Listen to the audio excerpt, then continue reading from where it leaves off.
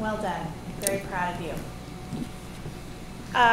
You have so much personal knowledge on this topic, but I do wonder, what is something in your research that surprised you as you were researching your thesis, something you weren't expecting to learn?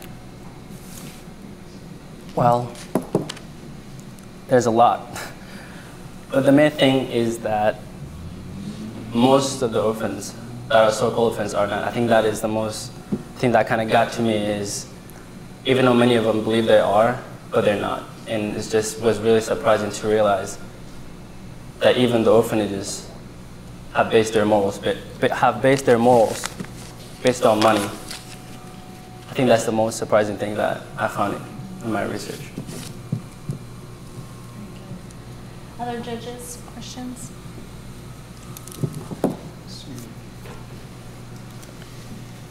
Ron, you said something to me that was very interesting. 90% of orphans are actually not orphans. Mm-hmm. I don't think a lot of people know that, and I did international adoption myself and kind of looked at some of that.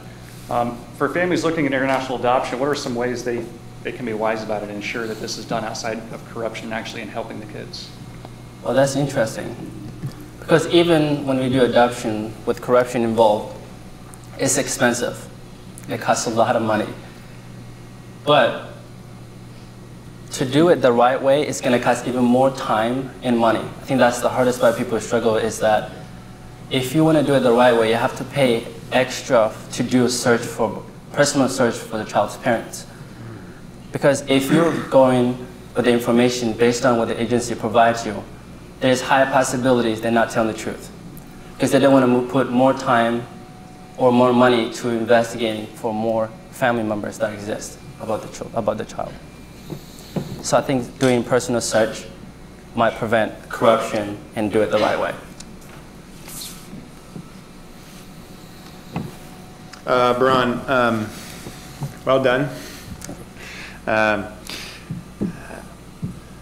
I find your call to selflessness very compelling, and I think it's important to be heard. But I think maybe as a point of clarity, or to dig into something a little bit deeper that might be somewhat uncomfortable, do you think that America's desire for international adoptions, and I think it sounded to me like you may have even alluded to this, that America's desire for international adoptions is in some way enabling corrupt practices and enabling the mistreatment of children in other countries? Would you agree with that? Can you rephrase the question? Sure. So, us in a first world country wanting to help in some way, mm-hmm. And wanting to adopt and to bring children who are in horrible situations out of them, mm-hmm. is that desire and the money that's going from our end to these countries, is that enabling the very mistreatment that we're trying to solve? Would you say, are we part of the problem in other ways? Is there a way that adoption is actually contributing? I think it depends how it's done. Again, right. Because if the attention to help others, I think there's a right way to be done. Right. Because I feel like adoption families in this case are going at it in the wrong way, or to be specific, the easy way out. Because if people want to adopt children without corruption, like I mentioned before, it's going to cost even more money. Right. I'm not saying America is doing that or encouraging corruption. It's just the way they approach adoption is wrong. I think it should be in a way that is done the right way, where that does not involve corruption.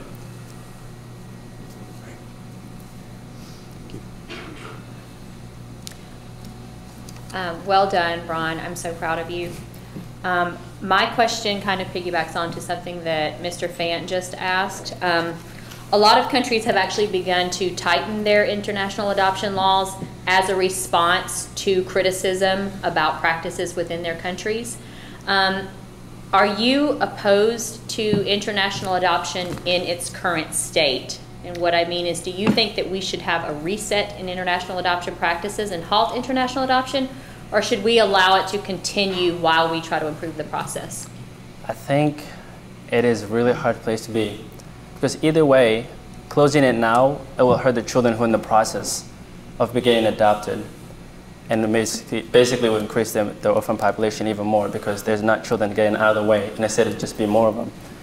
But at the same time, I think if there's a way to do it, I think we should definitely restart the process with government involved, so people are not running their own individual orphanages that does not involve corruption. So I really don't know how I feel about it, because it's really like gray area for me.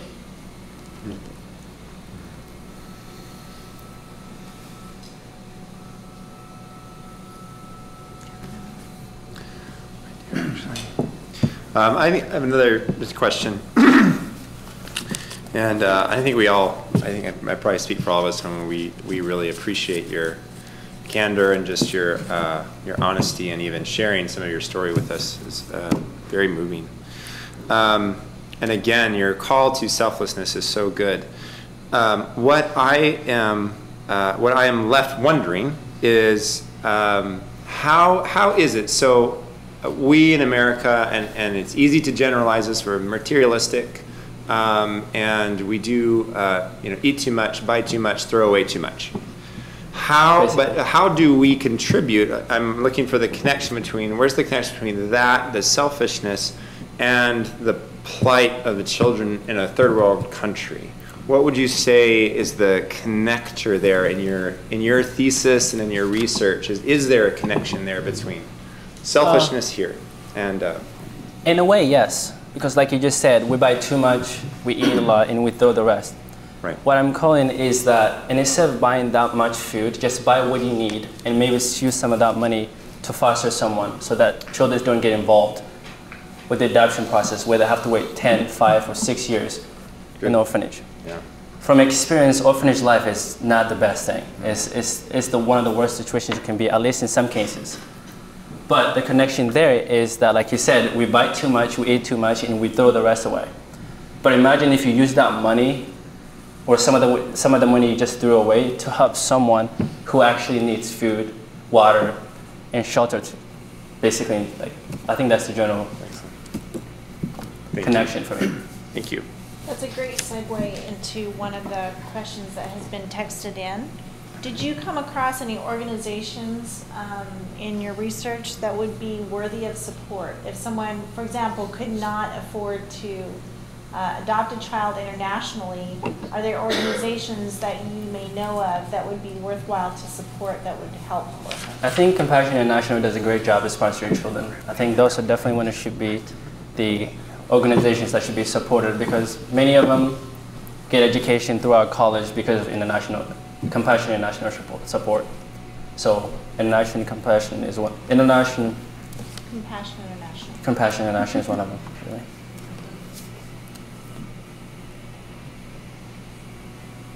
Any other judges' questions?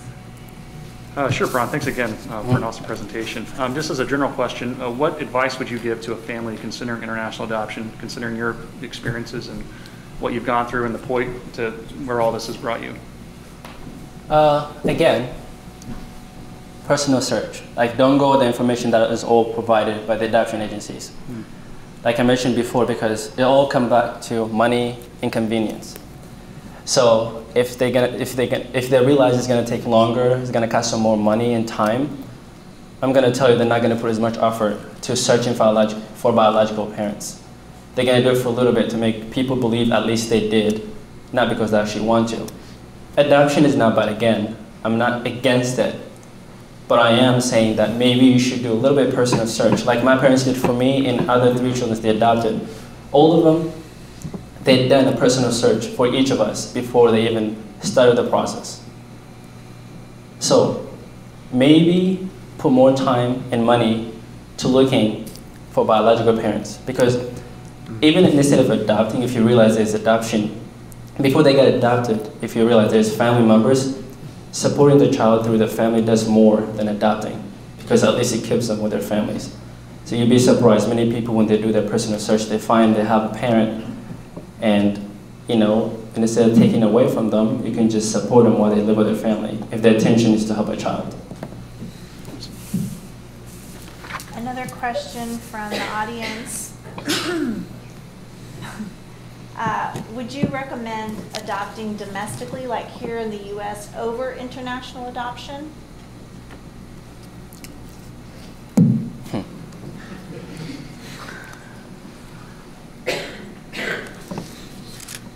Again, very gray area, because I feel like the lifestyle of an American orphan compared to the third world country orphans is just two different scales. Like, you can't compare it. Because most of us, at least in America, I think we have enough food or shelter and education, the least. But in third world countries, that doesn't even happen. So I wouldn't say choose domestically, but I think you should definitely adopt domestically. I'm not saying only adopt internationally, but I feel like, I don't know where I stand on that either.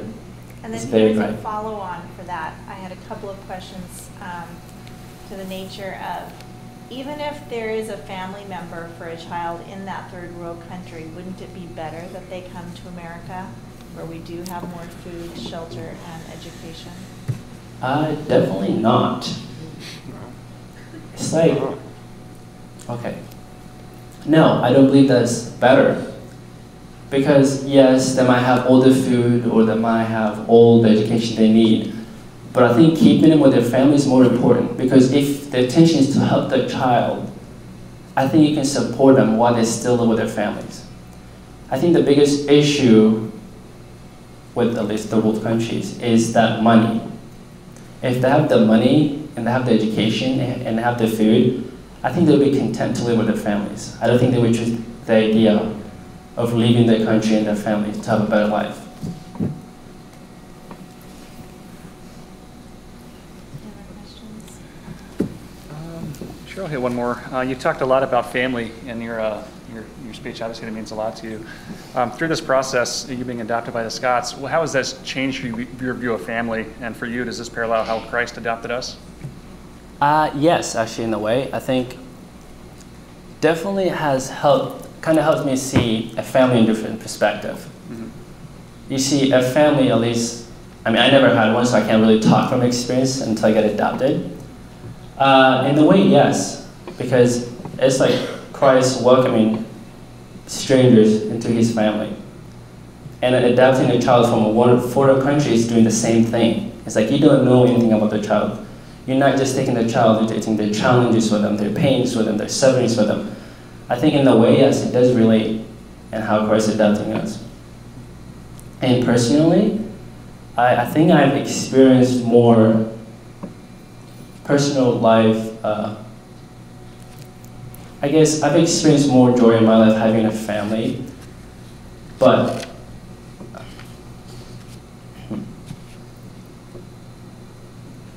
I just gotta say, like, it definitely have changed me in a way that I can't explain. It's too much for words.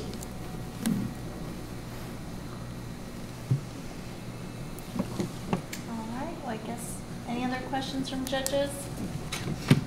All right, let's give Bron a round of applause.